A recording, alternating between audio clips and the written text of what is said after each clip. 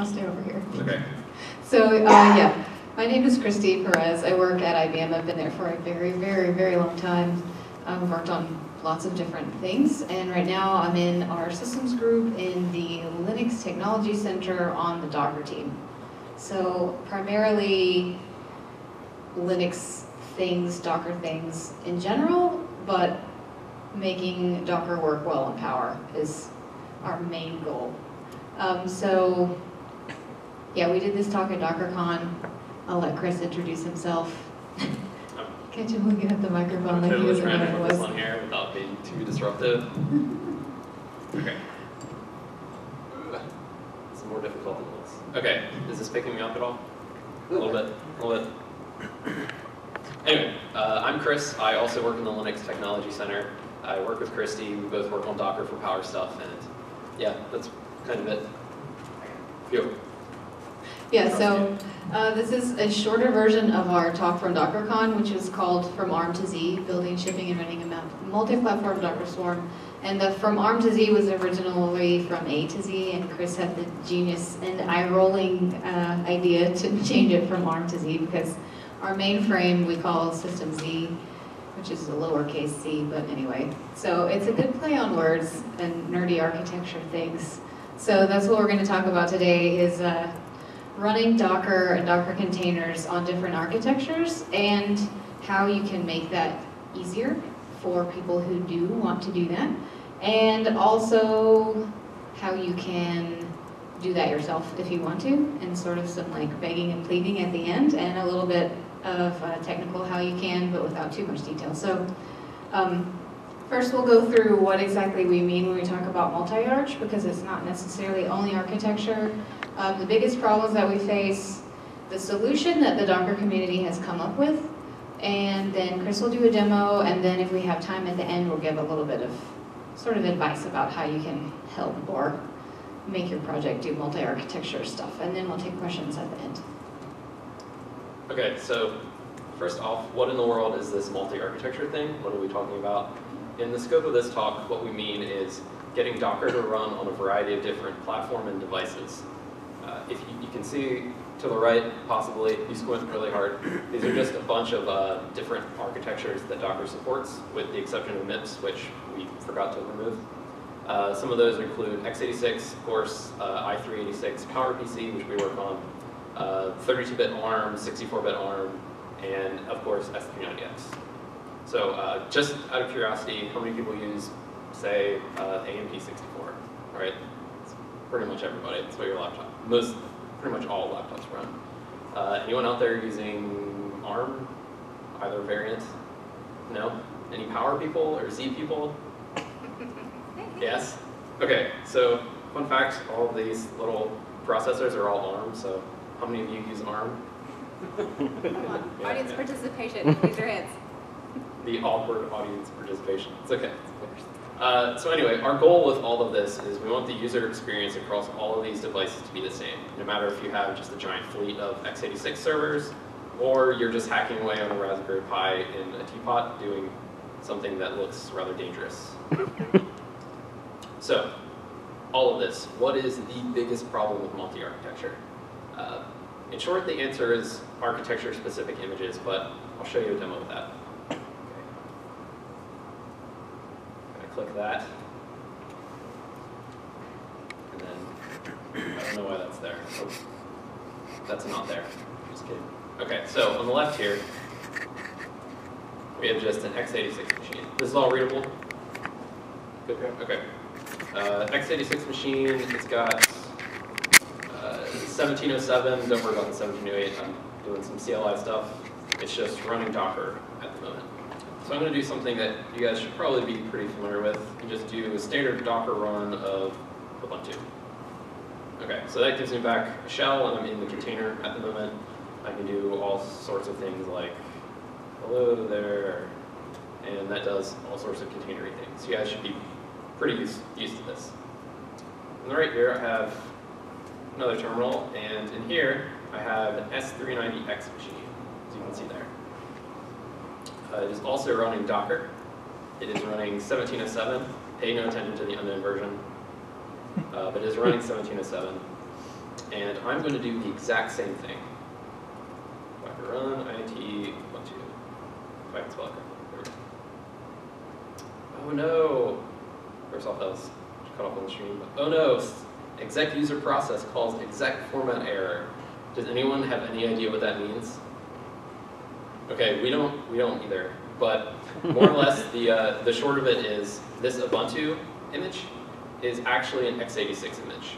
The So magic number at the beginning is not right. hmm, The magic number at the beginning is not right. yes, you're correct. But more or less, so this Ubuntu is an x86 image, and when you try to run it on S390X, that's just not going to work.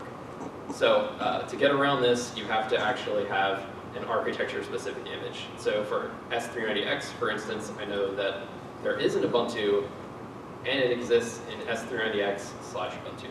So if I do that, everything works like it should.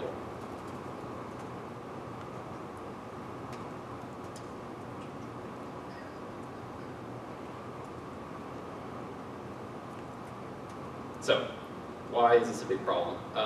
First off, it greatly harms usability. So now every single time you do a Docker run, you now have to remember, okay, Docker run, I want to do Ubuntu. What architecture am I on? Oh, okay, I'm on x86. So where's that image? All right, it's just regular Ubuntu. That's fine. But if you're on something else, like let's say a Raspberry Pi or S390X, you now have to know, okay, where's that image? Okay, S390X/Ubuntu or ARMHF/Ubuntu. And this is a really big problem when you're using just another architecture in general. We get lots of bugs from people just saying, hey, this power image doesn't work. And we're just like, hey, that's because it's an x86 image. So again, the big problem is that the user had to remember every single time now that they're on another architecture. Luckily, Christy has a solution. Yeah. So, oh, that is loud. The way that the Docker community has come up with to sort of deal with this and make it easier for everyone not running just x86 on everything in their labs is something called a manifest list. So I went through a little more history at DockerCon about how this all evolved and how long it's all been there and the different people involved, but I'm going to skip all that today and just say that manifest lists as an idea and as a thing on the registry has existed, and the registry support has been there for I think almost 2 years, if not more. So there's manifest list support on a registry and there's manifest list support in your Docker engine, but what is missing is the CLI part, which I'll talk about in a little bit, and that's what I'm working on. But first I wanted to talk about what is a manifest list, to get that out of the way. So when we did the demo earlier of what things don't work, and you need to remember, like, here's the image that I need to run on this platform, and where in the heck is it? It's not under S390X, some other user built one that I can use, and I don't know where it is, and it just gets really overwhelming, especially if you happen to run lots of different ARM platforms, which I'm not even clear on all of the many different kinds that there are out there, but it's a huge problem for ARM users, and it's definitely a problem for our users, because stuff for power is a little bit hard to find sometimes. So a manifest list is pretty much just something that you can build that the name of it looks exactly like an image name for what you're used to seeing with a Docker image. And you can just have a manifest list that points to other Docker images. And so then your DevOps person builds all of your images or goes out and does all the hard work of finding all these images and just posts them all into a manifest list. And then from then on out, you can just say, hey users, this is what you need to use, and they don't need to know where these are, they just need to know this, and they don't even need to know that this isn't the name of a Docker image. It's a manifest list, but they don't care, they don't need to care, and you probably don't want to tell them anyway, confuse them. So manifest lists are a way to sort of abstract out this problem and make it go away. And so yeah, those have been around for about 2 years. And I'll just also mention that the engine does the pull of the manifest list, thinking that it's either a Docker image or a manifest list, and figures out what it is, and then says, okay, well, what's in it? And then it pulls the one that works on your platform. So the engine actually does the work of figuring out which of the layers that it needs to pull. So that support's there. And what I'm working on is the CLI part, which I started working on in October of last year, and Moby has come along, and so the PR was in the Docker repository, and it went through design review, and now it's in the CLI repository. They got split out, and if you don't know what Moby is, then that's fine. You're less stressed out than we are. So Docker manifest, the CLI part, is what I am really close to getting added in. A lot of people in the community really, really want this, so Docker is definitely for it. There's not any pushback on like, no, we don't want this. It's just kind of been a matter of time from Docker engineers that they've had to spend in other places. So this Docker manifest command will let you do two things. It will let you make that manifest list that I talked about in the previous slide and make users' lives easier. And it will also let you do something that community users have wanted, which is to do a shallow pull of an image. So right now, if you want to do a Docker inspect of an image, it has to already have been pulled onto your system, which means you have to pull a bunch of information about an image that you may or may not actually want to do anything with and then delete it.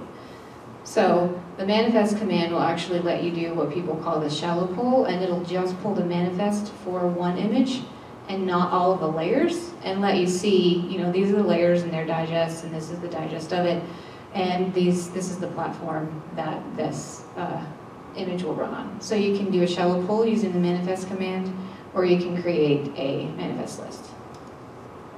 So this is just kind of the workflow of using the manifest CLI command to make that manifest list.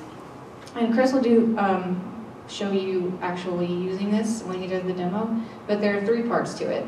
So you do the manifest create, and then you can optionally do an annotate, which if you have ARM, do some research, figure out if you need to change that. Sometimes you might not, it just depends. And then you have to push it to a registry. So for manifest lists, they have to live in a registry. They can't be local on your system because the Docker engine is going to try and pull that image, and it's going to be a manifest list. And so it's always going to go out and pull a registry first. So in this create command, the first argument is always the name of the manifest list. So this is one that we're making, and then these are the images. Every other argument is going to be the image that you want, the list of images that you want to put in your manifest list.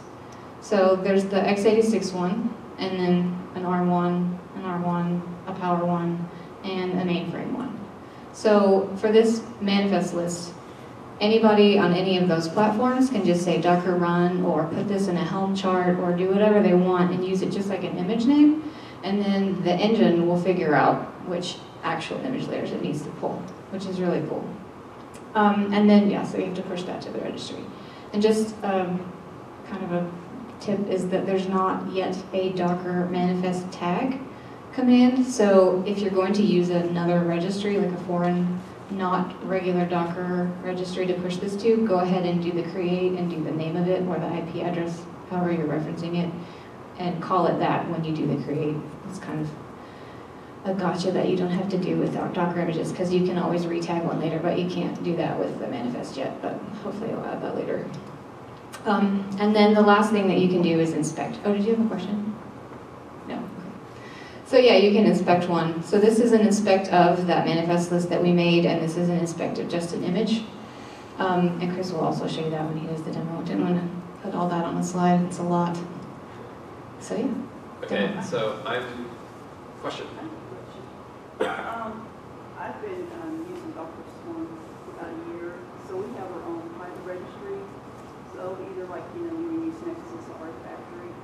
So when we create our images and push and pull it, would the naming convention be the same for this manifest if you're using a private registry? As long as the private registry is a Docker registry underneath, then yeah, it's going to all work the same. Yeah, you just want to put the name of the registry first, and then just like when you do Docker images. Yeah, the only thing that I've run into is that, I'm not going to name any names because they pay me, but the one registry has like an API wall in front of the registry itself, so you can't just access the registry directly. I use both of them, so they got their own little... Yeah, so they haven't put in the manifest list support yet into their little API wall. Okay. So even though it's back, the support is there behind the wall, you can't actually use it. So if there's something like that in front of the registry that you're using, then it won't work, but I mean, it's easy to find out, so. Oh, yeah, okay. Is there like a workaround or something for that? I mean, no, if they haven't put that support into their APIs. They probably will, maybe soon, if, all right, put a ticket out for them. Yeah. Good question. So I'm a much more visual person, so let's take everything Christy said and put it all together into a little demo. So first I'll show you sort of like the overall, what I'm going to do. So I have a sample project here that this is just the directory layout of it. I have 3 separate Docker files, one ARM one, one Z one, one x86 one. All these Docker files they're exactly the same except for 2 things. The first thing is the from image is different. So the ARM one has a from armhf/ubuntu, the Z one has a from s390x/ubuntu, and the x86 has just from Ubuntu. And these Docker files, what the actual Docker file does is build a server and then serve a static image. And the actual static image that it's going to be serving is going to be different for each architecture. But don't worry too much about that part right now. So let me go straight into it. Nope, still have to end the slideshow first. So the buttons. Let's go here. Okay. Go into my directory real fast. Okay, so I do an ls, and as you can see, I have 3 Docker files. I named one of them ARM32v6 instead of ARMHF, but that's still the ARM Docker file. So we can take a look at, let's say, the x86 one. Okay, as you can see, it says from Ubuntu, and then it basically installs Go, exposes some ports, and then serves an image. For the sake of time, I have actually already pushed these. So I built each one of those Docker files and I've built them and then pushed them to Docker Hub. But essentially, the end goal is we're going to create a Docker manifest list, which is what she was just talking about, called TOFJ demo, or, it doesn't matter what's named. I am TOFJ, by the way, if you're confused by any of that nonsense. That refers to my repository on Docker Hub. So we're going to create a manifest list called TOFJ/demo, and it is going to point to 3 images. One is the Z image, which the icon's on the left. The second is the ARM image, which is in the middle. And third is the x86 or Intel one, which is on the right. So let me show you that real fast.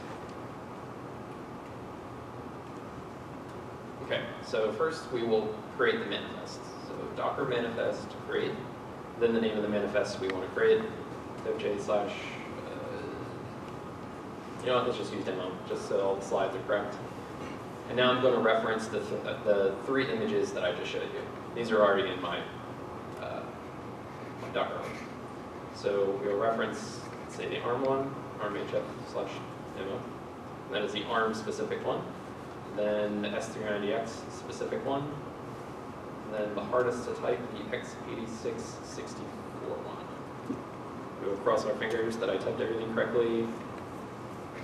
And that created that manifest. So if you remember, Christy said that we can also inspect the manifest, so let's go ahead and do that. Do a Docker manifest inspect. That is actually kind of tiny. Okay, that should be a little bit better.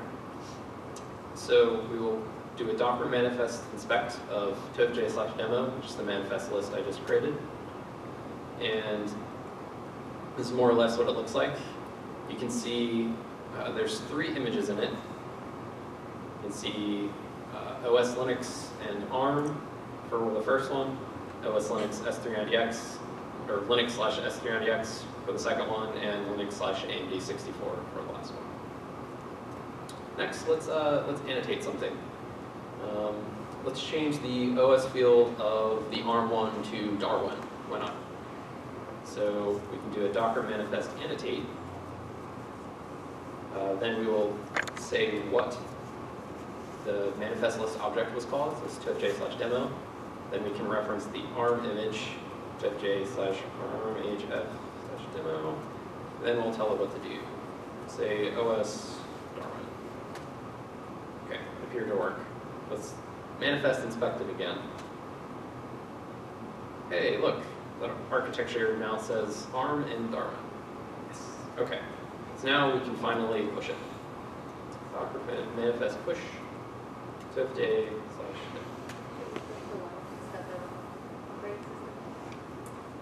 I mean, Darwin ARM does work. But that wasn't a Darwin image. Huh? Nobody tried to actually use that image. Oh yeah, if you're on ARM, you probably shouldn't actually try to run that ARM one. So if you annotate something, it doesn't magically change what's in it. It just relabels it. It just So in that relabels it, case, so that won't it will pull work. down correctly. But it was a good I example. probably should fix it, but whatever. So you can see that it pushed the manifest and all the layers in it. So, okay, back to the swarm part of this demo. I am going to take that Docker manifest list object, and I'm going to create a service and point it to that object. So I have a swarm here. Got this nifty visualizer that Nano Marks made. Essentially, this node on the right is an x86 node, and this node on the left is a systemz node. And make this a little bigger. So right now I'm on the x86 one. It is the leader, so that's good. There are no services at the moment. I hope. Yes, there are no services at the moment. And now I can do a Docker service create that I'm going to reverse search because it's really long to type. Docker service create, we'll call it Docker demo. Set the mode as global, forwards and ports, and we point it to this tofj/demo object at the very end. So once I do this, it is going to send to the swarm, okay, we're going to run this service under this manifest list. And the S390X one is going to pull down its S390X image reference from that manifest list, and hopefully the x86 one does the same. So I will do that. You can see on the right, yep, both of these nodes are now up and running, as they are now green. And it's really hard to say, but it actually says state running. So now we can actually look at the application that was in the Docker files in the first place. So this is where you want to pray to the demo gods that all of the networking has worked. If you guys go to docker.tofj.us, this should hit my load balancer, and you should get one of either two images.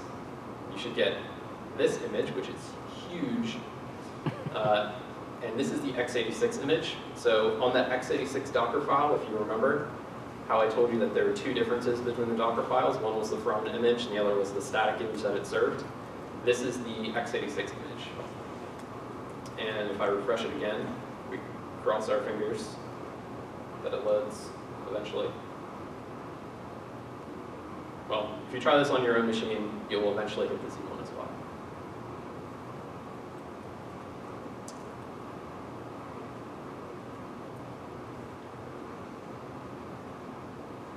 So, that is it for the swarm demo. And I have a bunch of slides that basically just said exactly what it did. So, back to Christy. So that is the slightly smaller version of our demo from DockerCon. We had a Raspberry Pi and a power a box. power box in our demo at DockerCon. But those are a lot harder to get than you would think. So we happen to have access to a Z1. Yeah, the lab networkings for getting cloud service providers, getting 4 different ones to talk to each other, is just, it takes a while. Yeah, blame the networking team. Always blame the networking team. So, yeah, so I mean, the really cool part about that Swarm demo is that really there were no changes to Swarm made. You just make, like, Swarm didn't, the, Swarm project didn't add any extra code anywhere to say like, oh, this is a manifest list, because it uses the Docker engine under the covers. You just give it a manifest list when you create the service, and then the engine does the right thing, and the Swarm service just did the right thing. So, What about support for Docker build? Being able to have a from a manifest. Yeah, you can do that. Okay, so that's support. Yeah. So now that you've seen the demo, I'm sure everybody wants to definitely do this in their projects and have multi-arch everything, everywhere. So just some ways that you can build yourself architecture-specific images and put them all into a manifest list. Since now you know how to build manifest lists, here are just some ideas about how you can get yourself a, Power PC 64 little Indian image for yourself, or an S390X one. So obviously you can have the actual hardware. You can go off and buy a mainframe just so that you can build Docker images for us to use. That would be great. They're getting cheaper. Yeah. anyone try to power a G5? How That, the old power MacBook? those are actually slightly different architecture Right. than, I mean, and I don't know if anyone, I'm sure somebody out there has gotten Docker working on one of those. But yeah, I had one in my office and I got rid of it. I was like, it's so pretty, but I can't keep These are you. so nice. I know. So yeah, actual hardware, always a plus. But if you don't want to go buy all of those things, KVM's not going to help you out, but I did put it on this slide because I wanted to contrast KVM versus QEMU. So you can use full system virtualization, so you can have a Power VM running on an x86 server if you virtualize the whole thing top to bottom using QEMU, which is slightly different from just using KVM to do virtualization. So you do this. It's going to be pretty slow and cumbersome, but you can build Docker images that way or whatever you want to build that way. Or there's also something cool in Linux called user mode emulation, which I went into a lot more probably confusing detail about at DockerCon. And it pretty much just looks at the ELF binary and looks at that magic number that we ran into a problem with earlier, and will let you run an image from another architecture on your system. So you sort of say, you download a bunch of emulators, a bunch of QEMU emulators, and then say, here are all the magic numbers that correspond to whichever emulator you want to run, or whichever image you want, and then the operating system figures it out and will run another binary on your system, which is really cool. And not endorsing Red Hat by any means, but their fork of Docker has a bind mount option on Docker build. So if you wanted to build Docker images, you could bind mount in the emulator when you do the Docker build and build a Power or Raspberry Pi image using Docker build if you use the Red Hat fork, which I know some people do, and there's a pull request out there still in Docker, and they didn't close it. They did close it? They closed it. Okay, well, they're looking for a very compelling use case, and apparently just building other images is not a compelling enough use case to them right now. We'll work on it.